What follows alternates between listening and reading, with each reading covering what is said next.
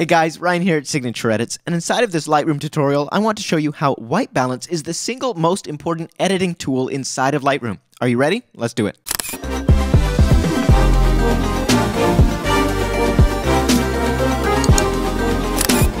Alright, so chances are that white balance is something that you're already thinking about and using in your photography, but I don't know if you really realize how important it is when it comes to your final photo. For example, this photo has a preset applied already, and it looks like, well, garbage, right? It looks totally weird, the skin tones are off, the wall is just weirdly desaturated, things look awful in this photo. But watch what happens when I just take my temperature and I turn it up just a little bit, okay? We turned it up just a tiny little bit, and all of a sudden the photo looks, well, pretty normal, right? Now let's go over to another one like this.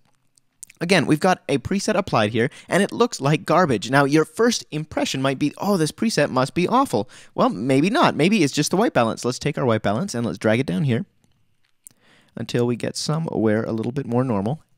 Lower our exposure just a little bit, and take our tint up. Maybe add a little contrast.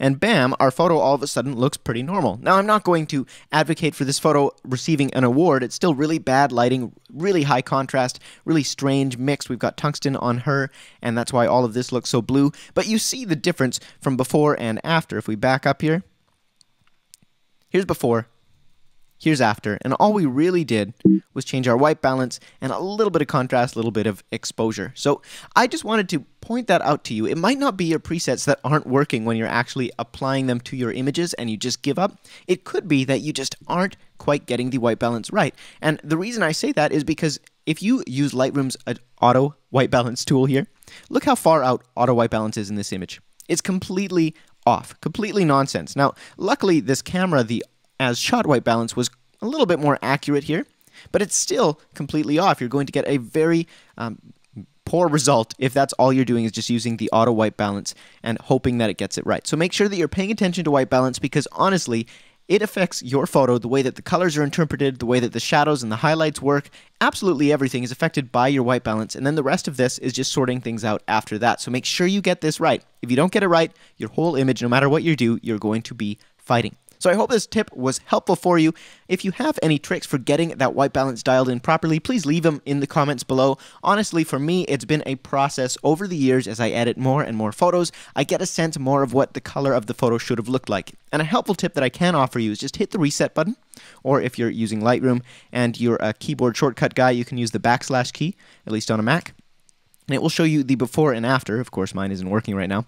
But you can kind of get a better idea most of the time of what the color was meant to look like by just hitting that reset button or the # key and then going back and kind of dialing things in from there. So I can see that obviously it's way too cold. I need to warm it up, lower the exposure a little bit on his skin, and all of a sudden my white balance is much more accurate. So that is my #1 tip for that. You can also use the eyedrop tool, but again, if Lightroom didn't get it with the auto white balance setting, chances are just using the eyedrop tool isn't going to work for you.